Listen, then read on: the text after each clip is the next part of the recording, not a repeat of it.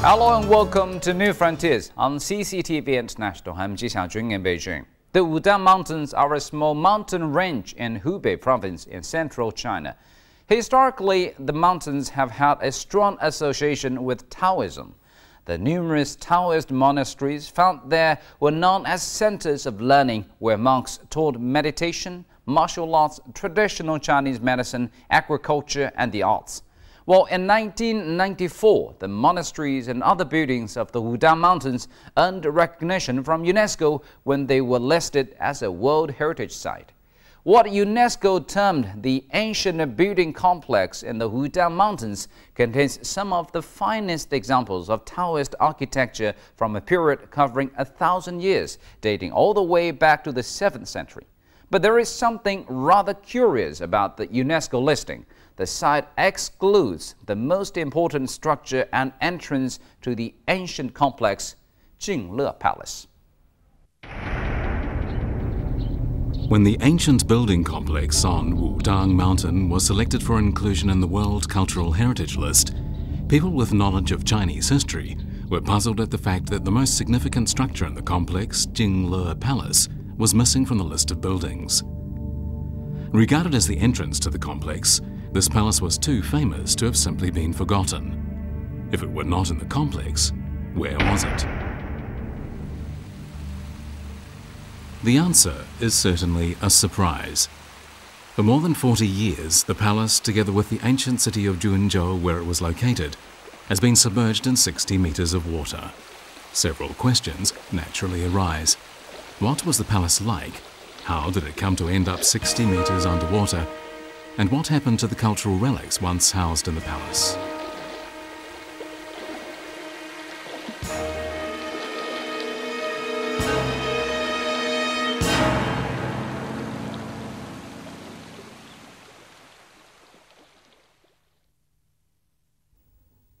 In the 1950s, the 2,000-year-old city of Junzhou by the Hanjiang River in northwest Hubei province was the county seat of Junxian. But even today, the locals prefer the name Junzhou to the more recent name Junxian.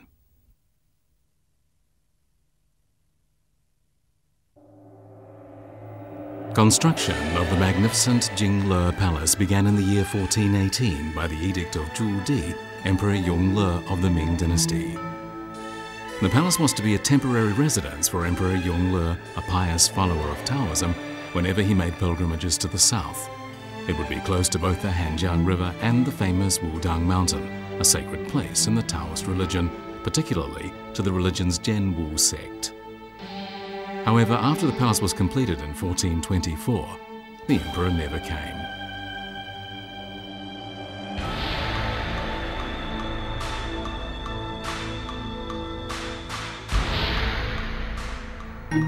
Although the emperor never made it to his magnificent palace in the south, he nonetheless valued it. Before taking up the throne, he had for years been a prince based in Beijing, and when he became the emperor, he had famously moved his capital from Nanjing to Beijing. For this reason, Jingle Palace was constructed very much along the lines of the Forbidden City, although, of course, on a much smaller scale. But how did the palace come to completely disappear? In 1958, construction began on Danjiangkou Reservoir. It was a vital project of national significance, but it was based in the vicinity of the palace. 2012年的10月，毛泽东主席在天津区黄河水利委员会主任王化云他一个工作汇报，这个毛泽东主席当时说的，南方水多，北方水少。 如有可能借点水是可以的，这个正是毛泽东主席这一诙谐幽默的语言，这个构成了我们南水北调的一个最初的一个蓝图。 Earlier that year, Chairman Mao Zedong went on an inspection tour along the Yangtze aboard a Navy ship, accompanied by Lin Yishan, chief of the Yangtze River Planning Office. The chairman was studying a map of the Yangtze when he pointed to the spot where the Hanjiang and Danjiang rivers meet. The Hanjiang River, the biggest tributary of the Yangtze, originated in southwest Shanxi and joined the Yangtze in the city of Wuhan in Hubei province. The Danjiang River was born in the same place as the Hanjiang, but it flowed past Henan province before joining the Hanshui River in the northwest of Hubei province.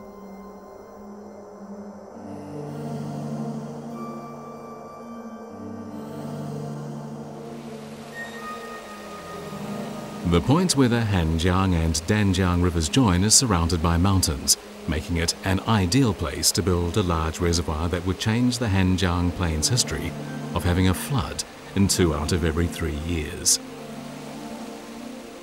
The reservoir would not only generate electricity and irrigate farmland, but would also serve as a water source for the soon-to-be constructed Southern Water to the North project, as the reservoir would be located at a much higher altitude compared with Beijing. In theory, the water destined for the north would not need to be pumped. Today, the fact that the Southern Water to the North project is still functioning shows that it was indeed an inspired project.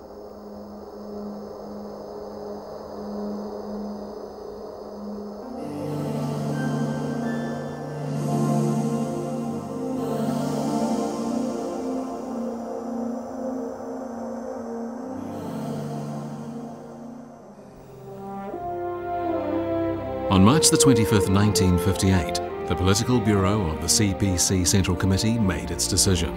The Danjiang Coal Reservoir would be built.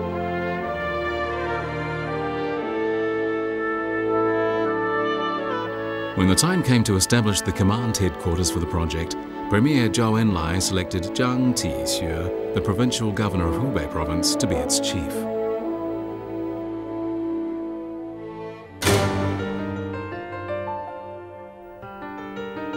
However, construction of such a massive reservoir would take up large areas of both Hubei and Henan provinces, and as the ancient city of Junzhou was right in the center, it would be lost together with Jingle Palace.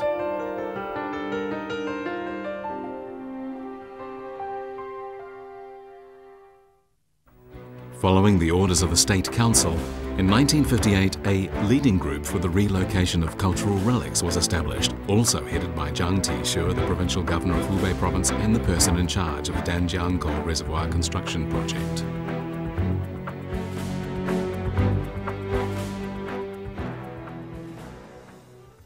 他的思路很明确，对金罗宫的文物，第一要办，第二个将来要复建。他说，郡县淹没这么多文物，都全部要复原，那个是不可能的。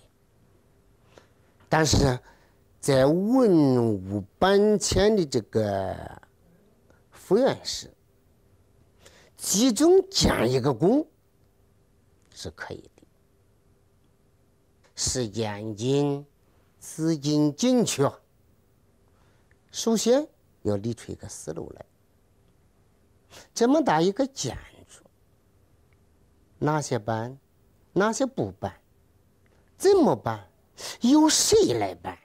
Apparently, it's not easy to find the answers to all these questions. But one thing we do know is what the original Jingle Palace looks like. 从现在的眼光来看呀，这整个均州城就是一个大文物。它的城墙呢是在明朝洪武5年重建的，它高8米，宽4米。说城内的街道啊也都是青石铺路，两边全是这个明清建筑。这个敬乐宫的这个围墙呢也是用大青砖来砌成，不过呢原始的房屋现在已经剩下不多了，大概还有70多间。 In the course of its history, the palace had suffered 3 fires. This, combined with the effects of many wars that took place during the years of the Republic of China period, meant that by the time of the founding of New China, the palace was in a dilapidated condition. Yet the palace's main hall was still standing, and most of the relics were intact. When a survey of the site was conducted in 1956 by a team from Hubei province, it was found that the number of cultural relics stored inside numbered around 1,000. These relics included beautiful utensils sent by the emperor for worship ceremonies, inscribed boards, statues made of various materials, and stone steles.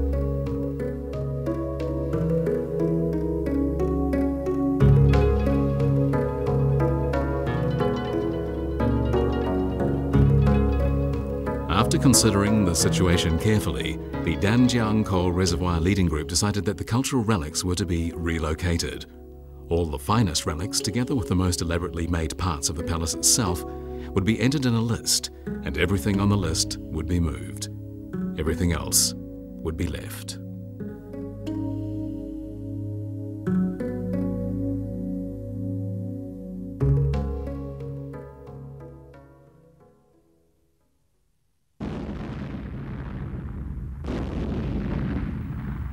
Amid deafening explosions, on September 1st, 1958, 100,000 workers from across the country began construction of the gigantic Danjiang Coal Reservoir.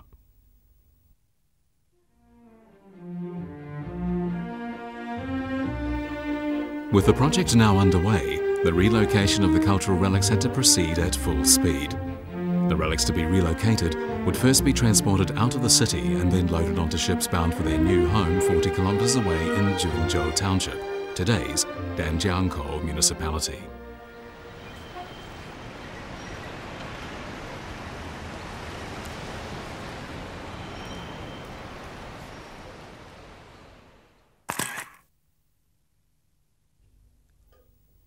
This very rare photograph was taken when the relics were being transported. In it, we can see the towering city gate and a huge stone turtle being moved out through it. No modern transportation or lifting machinery is visible. Workers are using only the most primitive methods, edging the huge stone carving forward on logs.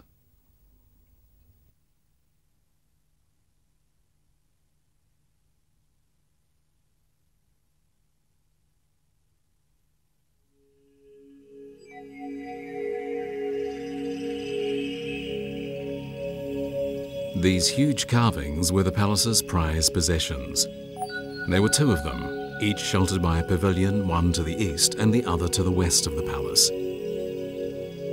Each of the massive stone turtles carries on its back a stele bearing edicts from Emperor Yongle concerning the construction of Jingle Palace. Because of these edicts, the steles and the turtles carrying them are of great historical significance. From bottom to top, this turtle and the stele on it is 8.5 meters tall.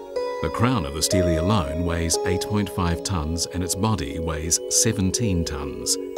Of the two turtles, this one is the heavier, weighing in total an extraordinary 76 tons. Even today, moving such a heavy relic a distance of 40 kilometers would be no easy job, even with the assistance of modern machinery.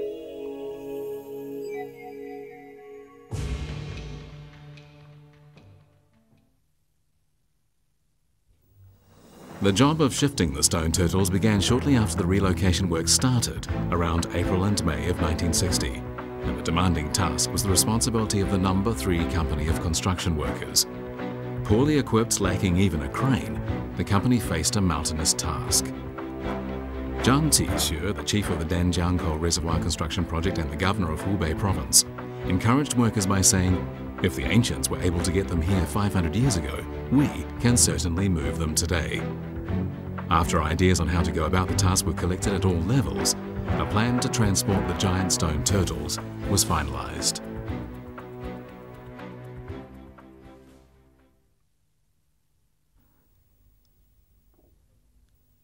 With a dozen or more huge timbers obtained from timber-rich Yunnan province, the workers constructed a rig above the turtle and tied the turtle using the strongest steel cables available. After carefully prizing the stone turtle loose from its base using crowbars, it was lifted up by hand-operated pulleys. The lifted turtle was placed on a support of several layers, the first comprised of vertical sleepers, the second of horizontal logs and seamless steel pipes, and a third of vertical sleepers again. With dozens of people pulling from the front and an equal number of people pushing from behind, inch by inch the giant turtle began to move.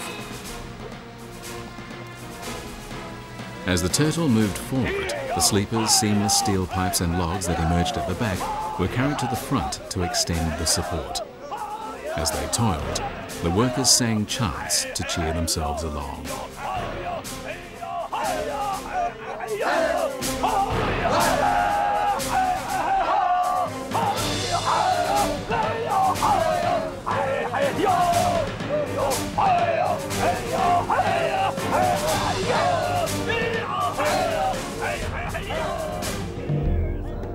At the time, a description of the workers moving the massive stone turtle compared them to ants gnawing at a bone, and it was, of course, a very slow process. Each day, the turtle was moved just 20 or 30 meters. Although the total distance involved was less than a kilometer from the eastern city gate to the nearby Hanjiang Wharf, the task took more than 20 days, as several obstacles lay in the turtle's path. Here we can see a steep slope just outside the city gate. How were the workers able to control the huge inertial force from the giant turtle as they moved it down the steep incline?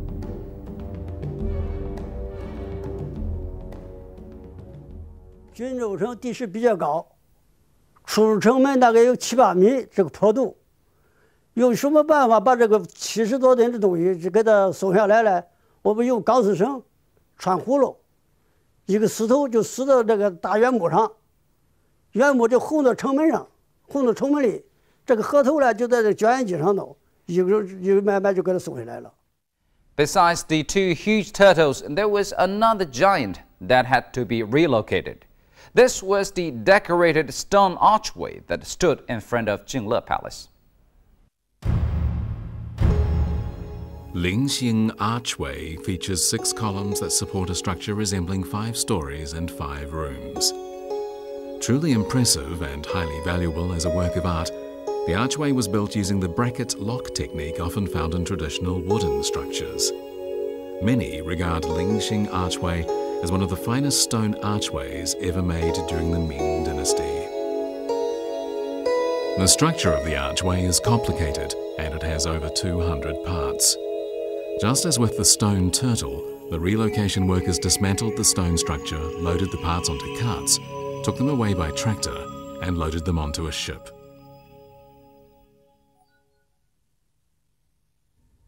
Xia Ke, the Deputy General Director of the Danjiangkou Reservoir Project, set off with his men in search of a suitable location for the Jingle Palace relics. Eventually, he decided upon an ideal site, the long northern slope of Mount Jingang not far from the soon-to-be-constructed dam. It had mountains on 3 sides and water in front. In time, all the relocated relics would be stored in a warehouse by the soon-to-be-built dam.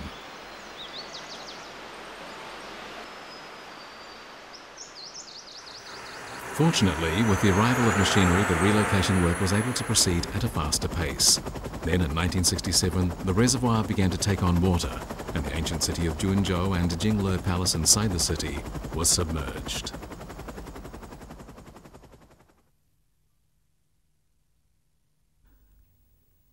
In 1965, the Danjiangkou Construction Bureau began work on the reconstruction of Jingle Palace. But then, just as the bases for the stone turtles were completed and the 2 turtles were about to be placed on them, the Cultural Revolution began and the construction work came to a sudden halt.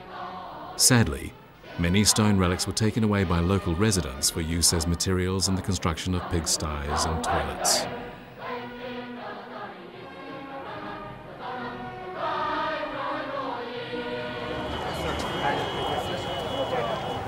However, in 1983, when Junqian County officially adopted the name Danjiangkou Municipality, there arose an outcry demanding the resumption of the reconstruction of the palace and the proper protection of the relocated relics. The media quickly picked up on this public sentiment.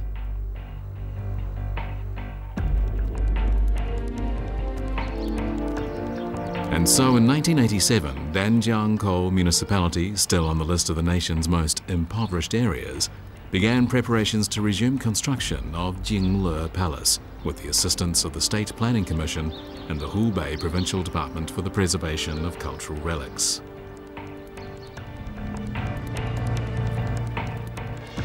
On January 5, 1987, work began on re-erecting the stone turtles.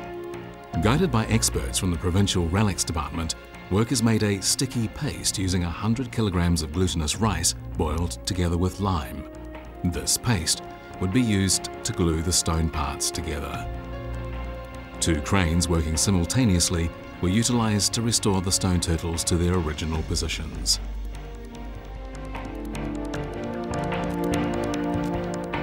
Following this, the Danjiangkou municipal government earmarked the surrounding area as the exclusive site for the reconstruction of the palace, which would be surrounded by a 1,000-meter protective wall. Fortunately, most of the cultural relics lost during the Cultural Revolution were retrieved and subsequently placed inside the wall and under close surveillance. When filing an application for the ancient Wudang building complex to be listed as part of the world's cultural heritage, experts found themselves in a dilemma when discussing whether Jingle Palace should be included. In the end, the idea was abandoned, and this is why Jingle Palace is not listed in the World Cultural Heritage List.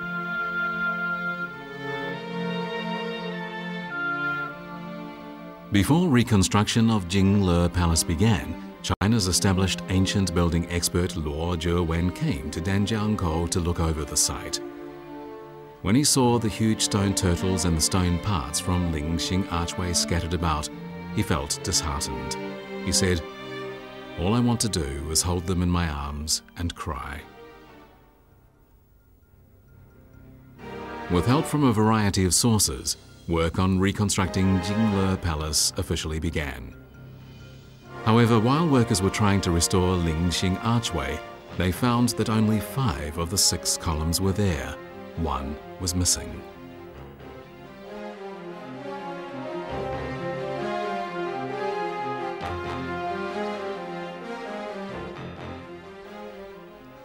Obviously, the archway needed to be supported by 6 columns, not less, but nobody knew where the missing column had ended up. All they could do was make a new one, using stone as similar in colour and texture to the original as possible.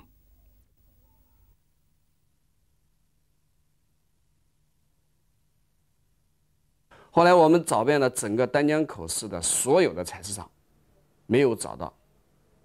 他没有找到，就是没有找到能取到12米长的这个市场。后来呢，就是在古城县石化镇的界牌雅村的一个山上偶然发现的这种石料可以用。后来我们就是开了，总共前后是开了3个市场，最终是在这个地方呢取到了。Workers had to use explosives to separate the rock from its bed. The first 2 attempts failed due to lack of experience. Although the third attempt was successful, the loosened rock, about 50 tons in weight, was too heavy to be moved, and so workers had to chisel away at the huge rock to reduce its weight to a more manageable 30 tons. Once this was done, the massive stone was shipped back and carved into a column that looks exactly the same as the other 5.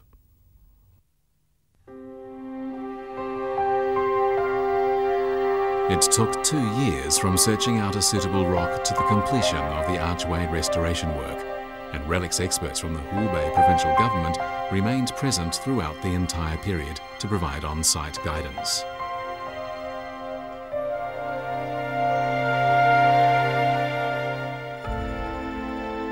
By the end of 2005, the Jingle Palace restoration project was finally completed, after several generations of hard work over a period of 48 years and especially intensive efforts over the preceding 5. The Jingle Palace we see today is slightly smaller than it used to be, but its main structure remains the same, and against the mountain ranges it looks even more spectacular. That winter, there were several falls of snow in Danjiangkou, making the newly restored Jingle Palace even more attractive. And today, below the Longshan Pagoda, somewhere under the water, lies the ancient city of Junzhou and the original Jingle Palace. For most of us, the names and places belong only in the history books. However, there are still a few people living in Danjiangkou today who remember what Jingle Palace looked like before the reservoir came. And thank you for staying with us on today's New Frontiers. I'm Ji Xiaojun from CCTV International. Bye for now.